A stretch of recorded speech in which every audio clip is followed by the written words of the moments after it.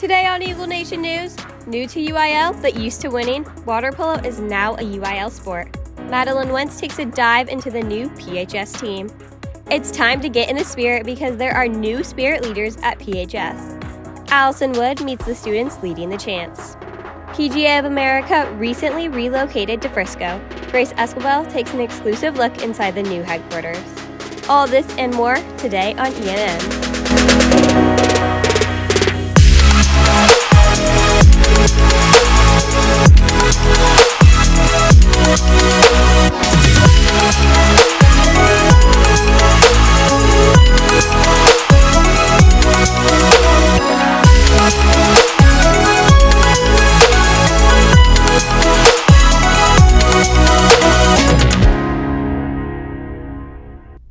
Good morning, Eagle Nation, and thank you for joining us. Today is Friday, September 9th. I'm Diane Shaw. And I'm Parker Reynolds.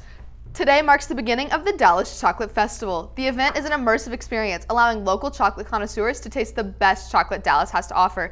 If tasting isn't enough, event-goers can join workshops like bean to bar or chocolate and tea pairings. And beyond workshops, classes on how to make chocolate will be offered. All of this and more is taking place this weekend at Fig Downtown. You know, Diane, I love chocolate, so I might have to check that out. Me too. Maybe we'll be there tomorrow morning. The United Kingdom is in mourning today following the death of the longest reigning English monarch, Queen Elizabeth II. In her 70 years as Queen, Queen Elizabeth paved the way for future female world leaders, as she was known for her love of country and has been the most well-liked monarch in English history. In 1952, Elizabeth became queen at age 25 following the death of her father. The United Kingdom has now entered the 12 days of mourning where they will celebrate and remember the Queen's legacy. The Queen's first son, Charles, is now the King of England and will take over for her royal duties. The Queen was 96. Queen Elizabeth was a paradigm of strength for women around the world. She really showed what women could do in a position of power. But while Operation London Bridge may have fallen down, the Prosper Bridge is now open. Landry Long has more live. Thanks, Diane. As you can see, I'm standing in front of the newly opened Frontier Parkway Bridge. The bridge opened yesterday and stretches all the way from Prosper High School to Children's Health Stadium. The bridge is going to make transportation much easier for Prosper High School students and Prosper residents as a whole as they make daily commutes. The bridge is open to 2 lanes currently, but in the coming months will be 4 full lanes. For me personally, this is going to make going to school a lot easier, and I think that they timed this perfectly with the first Prosper Eagle home game coming up. Reporting for Eagle Nation News, I'm Landry Long. Back to you, Diane. The University Interscholastic League is including water polo in its athletic lineup for the very first time this school year. Madeline Wentz highlights Prosper's water polo team as they enter their competitive season. Water polo district play has just begun, and the boys and girls teams at PHS hope to make waves this season. They are already off to a great start, having performed well in preseason tournament play, and they plan to carry that momentum into the regular season. Keeping a good mentality, waking up, going to practice, and giving it your all each and every day, that's what's going to get you through a good competitive season. This is the first year that water polo is recognized as a UIL sport, increasing the stakes and providing more opportunities for students. Coach Keenan Fogelberg aims to help navigate his players towards a successful UIL debut. This is a brand new sport for most of these kids, so they need to be building skills, not necessarily honing skills that they've been building since they were 10. So practice is crucial for them to build up that endurance and also build a basic set of skills in order to then build throughout the season. Water polo is a team sport in which players work together to score, all while treading water. It requires an incredible amount of endurance, focus, and teamwork to win. If you're not close with your team, you're not going to have a good team dynamic and it's not going to flow very well. The closer you are to your team, 1, the more fun you're going to have in games, and 2, the more you know their playing style. Collaborative skills and UIL merit aren't the only things to be gained from Prosper Water Polo. Fogelberg aims to inspire positive change in his players' lives through his coaching. So my goal is to help these kids be the best version of themselves. Definitely would say that I've learned trust, patience, encouragement, and helping others. Prosper Water Polo as a whole is hopeful that their determination, teamwork, and discipline will pay off this season. So our team is extremely disciplined and has a ton of talent. I think there's a great recipe for success. The boys and girls teams battle Denton Ryan tomorrow, starting at 9 a.m. in the Denton ISD Natatorium. I'm Madeline Wentz, reporting for Eagle Nation News. Both the girls and boys are undefeated in district play so far. May they have the best of luck in maintaining that streak tomorrow. And with it being a new UIL sport, it's so exciting to see what might happen for the rest of the season. After this short break, Zach Manning has everything entertainment in this week's Talent Talk. You are invited to join students from PHS on 2 incredible trips to Asia in the summer of 2023 and in Europe in the summer of 2024. Whether you prefer exploring ancient castles, climbing the Swiss Alps, or playing with elephants, there will be something for you. There will be an informational meeting on Tuesday, September 13th in Mr. Logan's room for additional information. There's always something interesting going on in the world of entertainment. Zach Manning is in studio with this week's edition of Talent Talk. Thanks, Parker. Starting with the big hits, this last Saturday, The Weeknd had to cancel and sold out on his Los Angeles concert after losing his voice during the third song. He was reportedly performing Can't Feel My Face when he walked off stage. Fans were packed in this 70,000-seat arena. The Weeknd later tweeted, "My voice went out during the first song and I'm devastated. Felt it go and my heart dropped. My deepest apologies to my fans here. I promise I'll make it up to y'all with a new date."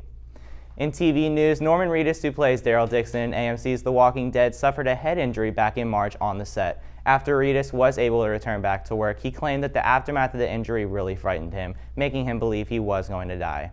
Reedus told Entertainment News, quote, "I had a neurologist, I failed the light test, I had a security guard in my driveway just in case, and I was holding onto walls walking throughout the rooms. It was nuts." Luckily for fans and Reedus, he did make a swift recovery and will premiere in the second half of Walking Dead's 11th and final season. In case you didn't know, we do have a USA Pep Rally this afternoon. Allison Wood takes a closer look at how this year's Spirit Leaders are creating a better Pep Rally experience for the student body. With the new school year comes new Spirit Leaders, and this year's Spirit Leaders are determined to increase student excitement about pep rallies.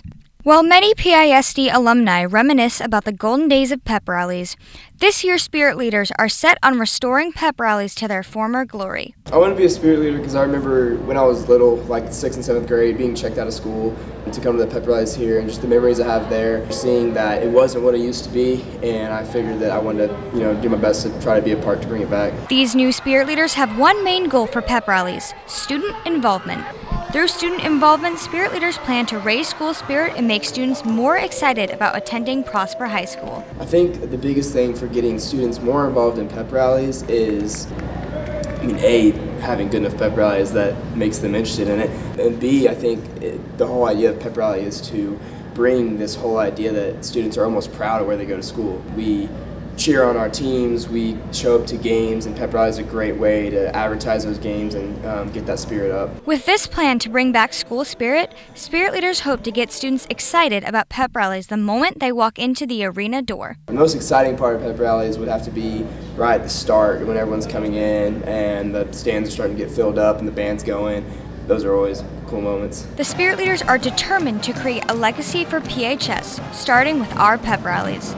I'm Allison Wood, reporting for Eagle Nation News. I, for one, can't wait to see what the Spirit Leaders have planned for the next pep rally. Stay tuned. Everything Prosper Sports up next in Game Time. Are you a fantastic speller? Do you have a knack for writing essays? Do you love analyzing text? Then one of these events might be for you. There will be a UIL Academic Teams Spelling Literary Criticism and Ready Writing Informational meeting next Thursday in room 1234.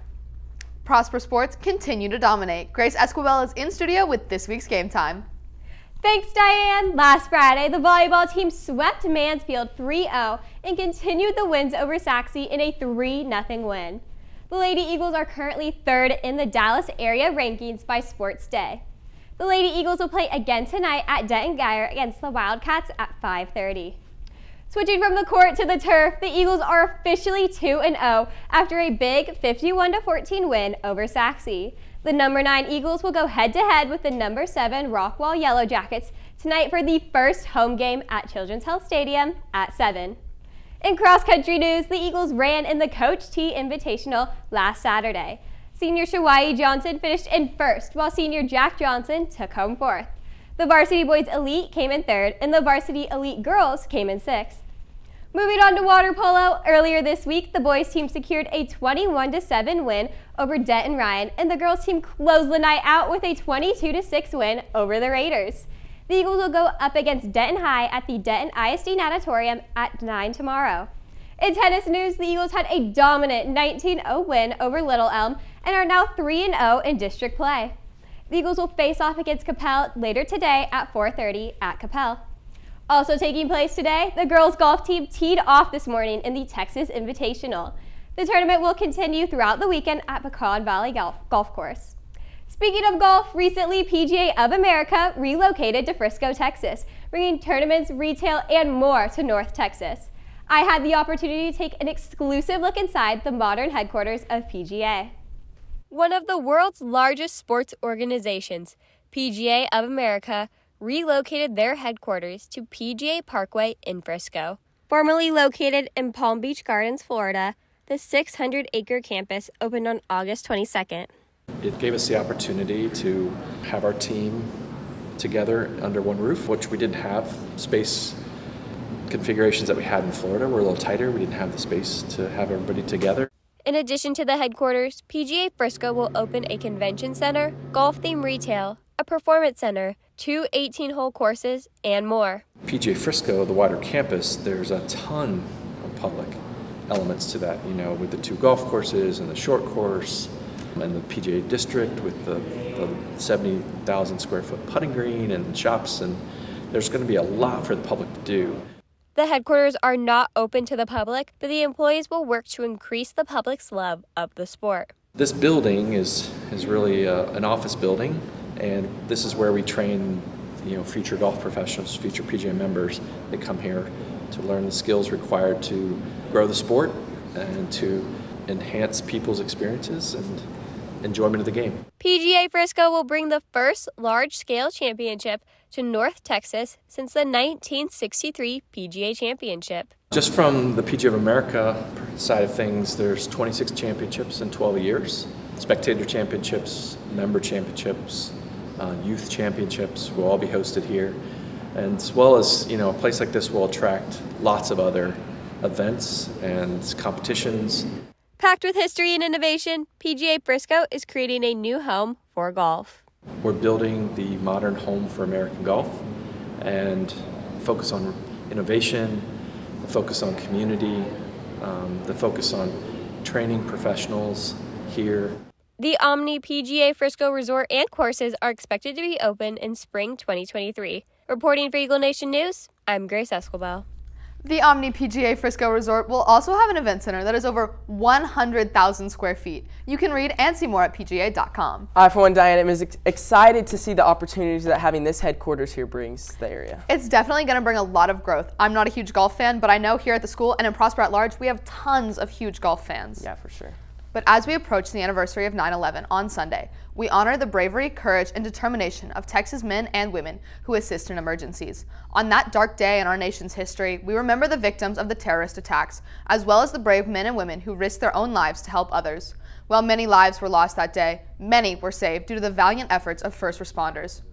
That's all we have for you today, Eagle Nation. Once again, I'm Diane Shaw. And I'm Parker Reynolds. Thanks for tuning in, and we'll see you next week. Have a great day, and go Eagles.